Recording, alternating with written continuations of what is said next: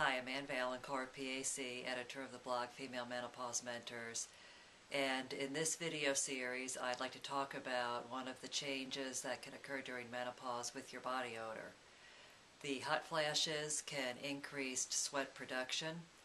You have two kinds of sweat glands. You have sweat glands that are on your skin, and a different set of sweat glands that are located in your underarm, groin area, and scalp. The second set of sweat glands involve a fatty substance which, when activated and sweat is secreted, can encourage bacterial growth. And this is what causes the body odor that is associated with excessive sweating in these areas.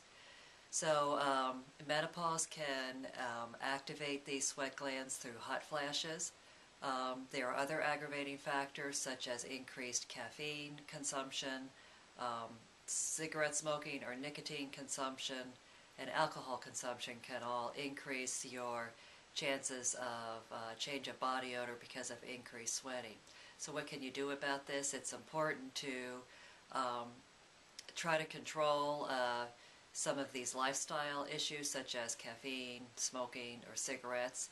You also want to see your medical provider to make sure that you don't have any problems with your thyroid gland, diabetes, which can also alter sweating, as well as cardiovascular disease. You may want to avoid spicy foods or very hot foods, which can activate sweating.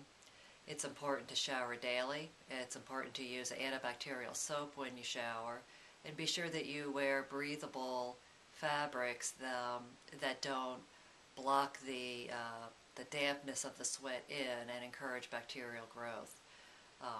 So breathable fabrics are helpful.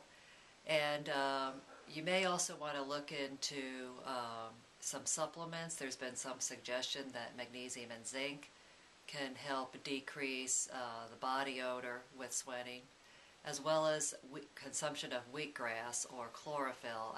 These come in either a supplement or capsules, or you can add a wheatgrass substance to smoothies, things like that. And this chlorophyll tends to help to decrease the bacterial growth that can cause the odor with sweating. So I hope you found this helpful. Please visit our blog. You have the chance to comment or ask questions about any of these information in any of these video series, as well as just learn about other topics of menopause. Hope you found this helpful, and thanks for listening.